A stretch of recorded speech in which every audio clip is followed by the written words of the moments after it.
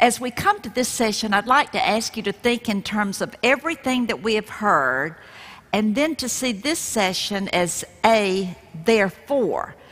Think of all that we've heard about who God is and what He has done for us in Christ, and we're going to think about it therefore. And actually, this is the model of Titus 2, where we're told that Paul says to the pastor Titus, teach what is in accord with sound doctrine. And then he comes down in verse 3 and says that older women are to train younger women to live godly lives. And so what we're doing in this session is to take that sound preaching and teaching that we have heard, and we want to think specifically about the application to what does this mean for us as women in God's church. There are many areas of discipleship that are not gender specific, many areas of service where we serve alongside men, but there are some areas that are gender specific. And the reason that we need gender specific ministries goes all the way back to the book of Genesis. God said, let us make man in our image. So God created man in His image. Male and female, He created them. The idea of gender distinctiveness is controversial today, and you know that. There's a professor at Hunter College in New York City who teaches a course entitled Reimagining Gender. Her premise is that gender is a fiction, and this is how she begins her course each quarter. My working assumption in this course is that gender is already imaginary in the first place, meaning that it's a construction, a fiction that we all live and work with in our daily lives. In light of that, it's not surprising that it was just a few years ago I had spoken on biblical womanhood, and a college woman afterwards asked me this question: how can I possibly think biblically about my womanhood when I'm constantly being told to seek my own self-fulfillment, to determine my own destiny, and that independence is power? I understood what she was asking me, and my answer to her was, get involved in the women's ministry in your church and go to godly women and ask them to speak the truth of womanhood into your life as a counterpoint to what you're hearing. But I trembled as I answered, because I wondered, is the church that she is in equipping women for this calling? Because often women's ministries in the local church are personality, event, or task-driven, and that will always fall short of what God has called us to be and to do in His church. The Bible gives us a gospel-driven approach to women's ministry, but it does demand that we understand what God says about womanhood, and then that we disciple women in light of that. In Genesis 1:27, when God created man in His own image, male and female, He created them. This shouts to us that we are equal. Equality is not the issue. We are equally created in God's image. But that does not negate the fact of gender distinctiveness. In Genesis 2:18, the Lord God said, it is not good for the man to be alone. I will make a helper suitable for him. The first thing we need to see in this is that gender distinctiveness is God's idea. I will make a helper.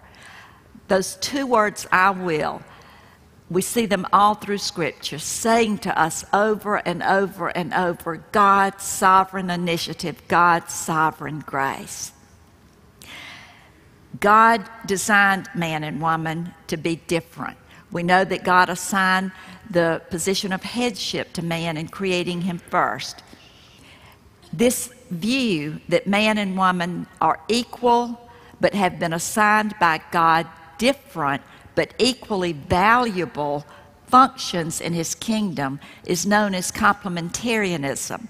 By contrast, egalitarianism says that there is no difference of function between men and women, at least not one that would account for male spiritual headship. Because you see, difference in function is nonsensical to women who have been taught for decades that equality means sameness. So where do we come up with the idea that equality does not mean sameness? Our reference point is God Himself. God is our reference point for everything. Think back to the last session, what we just heard. The Father, Son, and Holy Spirit have different functions in the accomplishment of our salvation, but yet there's perfect unity within the members of the Trinity. Those distinctions are not blurred. Which work is more important in our redemption? The Father choosing, the Son redeeming, or the Holy Spirit applying? They're equally valuable, equally needed. The Father, Son, and Holy Spirit are equal in substance and power, but each has a different function in our salvation, and yet those functions work in such beautiful complementarity that it accomplishes one glorious work of redemption. Another thing that we can see in Genesis 2:18 is then to begin to look at our female calling, our function in God's kingdom. When God says that He will create a helper, we need to understand the biblical meaning of that word. Throughout the Old Testament, many times God is referred to as our helper. As we look at this, we begin to understand more about what it means to be a helper. For example, in Genesis 18, Moses said, "My father's God was my helper. He saved me from the sword of Pharaoh." Here we see God helping us as a defender. In Psalm 10, "You, O God, see trouble and grief. You consider it and take it in hand. The victim commits himself to you. You are the helper of the fatherless." A helper sees and responds to the needy and the afflicted. In Psalm 2, "May He send you help from the sanctuary and grant you support from Zion." A helper supports. In Psalm 72, "He will deliver the needy who cry out, the afflicted who have no one to help. He will rescue them from oppression." Psalm 86, "You, O Lord, have helped me and comforted me." The helper comforts. These are strong, relational, nurturing, caring words. And this is what God has designed us as women to do. If you summarize these words, you might think of them in terms of these are words that nurture relationships, that nurture community among God's people, and they are caring words that extend compassion in a very practical way. These are covenant words because community and compassion are characteristic of the covenant community. They are gospel words. But the problem is the fall. It's noteworthy that Satan inverted the creation order and went to the woman first and questioned God's authority. In the fall, we lost our ability to be what God had created us to be, our ability to live in relationship with Him and to reflect Him. But the solution is the gospel. God came to the garden, He spoke to the serpent, and again we see those wonderful "I will" words of God's sovereign initiative, His sovereign grace. Adam and Eve heard as God spoke to the serpent, "I will put enmity between you and the woman, and your offspring and hers. He will crush your head, and you will strike his head." She will have an offspring. Adam and Eve would be restored to their relationship with God and thus to their ability to reflect Him. Upon hearing this, Adam looks at his wife and he renames her. Up to that point, she'd been called woman. But in Genesis 3:20, Adam named his wife Eve because she would become the mother of all living. Eve means life giver. In being restored to her relationship with God through the promise of a Redeemer, her womanhood was restored. Being a life giver is not limited to biological birthing, or it would be limited to a married woman's reproductive years. We're called to be life givers in every season and every circumstance in life, and because of redemption in Christ, we can be. instead of being life takers, we can actually be life givers. The helper words are life-giving words, but it's not natural to sinful man and woman. Our inclination is towards independence and individualism. The college woman that I mentioned was being discipled toward independence. She was being discipled to be a life taker. We need to step into that vacuum and to disciple women to be life givers. It's only the gospel that can liberate and motivate and empower us for such a calling. And Jesus said that his people are to be baptized and discipled within the context of the church to do all that he has commanded us to do. And one of those all things is to live out the implications of our womanhood. So that gives us the reason for a women's ministry, that we might disciple women in these areas. As we were thinking about what is the biblical strategy for how we go about doing women's ministry, I was writing a Bible study on the pastoral letters, the letters to Timothy and Titus. Those letters were written to those men in their capacity as pastors of a local church. And as I worked through those letters, it occurred to me that there are 5 passages scattered throughout them that speak to the topic of women, that speak specifically about women. And as Paul told Titus, the purpose of those letters is to tell us how we're to conduct ourselves in his church. And so as I looked at those 5 passages, I realized that there was the unfolding of a strategy for women's ministry that, not surprisingly, but it is thrilling, exactly corresponds to God's creation of us as women.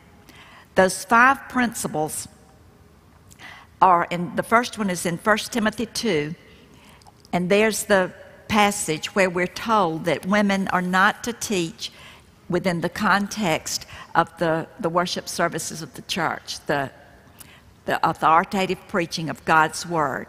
So here we see the principle of ecclesiastical submission. A women's ministry is to be under the protection and the authority of the male headship of the church. But Paul goes on to give us the reason. It's not because of sin, but rather, as he says in the very next verse, for Adam was formed first and then Eve. This is to reflect the creation order, the way we function in God's church. The government of his church is to reflect that creation order. And then in 1 Timothy 3, in the passage dealing with the qualifications of the deacons, there's a verse there that speaks about their wives are women. The word can be translated either way, and so there's a little confusion about which way it should be translated. But as Dr. Dan Doriani has said, the church will live well even if we cannot finally resolve the proper interpretation of 1 Timothy 3:11 if we keep women deeply involved in diaconal work. The main thing is that women whom God calls to care for the needy do the work and help others to do the same. Why do we need to keep women involved in diaconal ministries? Because God has created us to be a helper. And so the principle here is the principle of compassion. And that's what we've been created to do. So a women's ministry needs to come alongside the diaconal, the mercy ministries of the church, and at whatever degree is appropriate in that particular situation, to assist in those ministries, particularly those mercy ministries that are to women. And then in 1 Timothy 5, it's an amazing passage where Paul describes community life, how that we're to function as a family. He begins that chapter, do not rebuke an older man, but exhort him as if he were your father. treat younger men as brothers, older women as mothers, younger women as sisters with absolute purity. We see this familial language. And then he goes on to give some examples of how we do that. And one is the care that we give to widows, but it's also that some of those widows who were qualified were to be set apart for ministry. And one commentator speaks of the things that these women are to do as the commonplace duties that were characteristic of the sanity of apostolic Christianity. Listen to those verses. No widow may be put on the list of widows unless she is over 60, has been faithful to her husband, and is well known for her good deeds, such as bringing up children, showing hospitality, washing the feet of the saints, helping those in trouble, devoting herself to all kinds of good deeds. Here's a description of a women's ministry. And it's those things that I love the way he says that bring sanity, the ordinary domestic deeds that bring sanity into a family, both in the home and in the church. And then in Titus 2, we see the principle of gender-specific discipleship. Some discipleship is to be gender-specific. And in 2 Timothy 3, we see the principle of the sufficiency of Scripture, the foundation of Scripture to support all of this. That chapter gives us this wonderful contrast between lovers of self and lovers of God. And then to emphasize the point, Paul talks about weak-willed or childish, immature women who follow after the false teachers. That shows us the need for a women's ministry to disciple those women. But then he gives the contrast of women who were lovers of God as he talks about Lois and Eunice and the way they discipled Timothy. And he uses the memory of those women to Timothy to set up what may be one of the most comprehensive statements about the power of God's Word to transform us from lovers of self to lovers of God. And then I'd like for us to look at an example of women who did just this. Women who were lovers of the Lord Jesus and who served him in ministries of community and ministries of compassion, and who did it reflecting the creation order. In Luke chapter 8, after this, Jesus traveled about from one town and village to another, proclaiming the good news of the kingdom of God. The 12 were with him, and also some women who had been cured of evil spirits and diseases. Mary called Magdalene, from whom 7 demons had come out. Joanna, the wife of Chuza, the manager of Herod's household. Susanna, and many others. These women were helping to support them out of their own means. The disciples were doing what God had called them to do. These women were helping to support them. Here is an example of a complementarian ministry. And then as we go on over to Matthew 27, the scene at the cross, many women were there watching from a distance. They had followed Jesus from Galilee to care for his needs. There's another of the helper words. And then we come to Mark 16, after the crucifixion and the burial. When the Sabbath was past, Mary Magdalene and Mary the mother of James and Salome bought spices so that they might go and anoint him. And very early on the first day of the week, when the sun had risen, they went to the tomb. I love that they did not do this in isolation from one another, but a community of women. They functioned together. They went to the tomb. Anointing the body was a way of showing affection. This was a practical ministry of compassion. These women were driven to care for the body of Christ because they loved him. It was a dangerous thing to do. But they went, even after their their stressful situation of having witnessed the horror of the crucifixion, they came together and they went to do what needed to be done. Verse 3, as they walked to the tomb, they asked, "Who will roll away the stone for us from the entrance of the tomb?" I'm always left breathless at this verse because I see women who faced an obstacle that was too big for them. They knew there was an obstacle there that they were too weak to do anything at all about. But they went anyway because they loved Jesus. And what was the result? When they looked up, they saw that the stone, which was very large, had been rolled away. As they entered the tomb, they saw a young man dressed in a white robe sitting on the right side, and they were alarmed. "Don't be alarmed," he said. "You're looking for Jesus the Nazarene, who was crucified. He is risen. He is not here. See the place they have laid him, and go and tell." Here's the very essence of a women's ministry. We know that when we care for the body of Christ, the church of the Lord Jesus, there will be obstacles that are too big for us to remove. Usually these obstacles for me are the sin in my own heart, my sin of fear, of feeling inadequate, which I am, of just being afraid.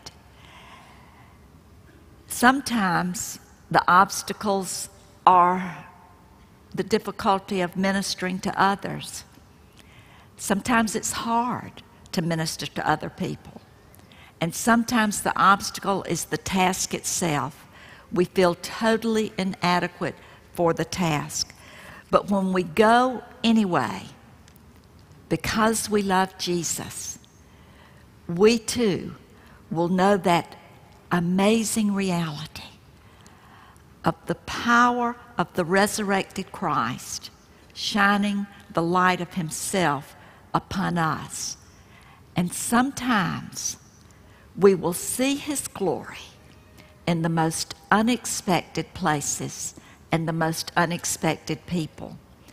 Women's ministry is about anointing the body of Christ because we love him, because he first loved us. Let's pray. Father in heaven, I thank you for your church, your bride. Father, I thank you that you are making your church glorious, pure, without spot or wrinkle. And I thank you that you have called us to serve you as women in your church. And Father, I thank you for the men who are here. We need them to understand our calling because we need them to give us the oversight and the protection and the context to serve you. Lord, it is not about us. It is about you. It is about the advancement of your kingdom. And our prayer is that you will be glorified. In the name of Jesus, amen.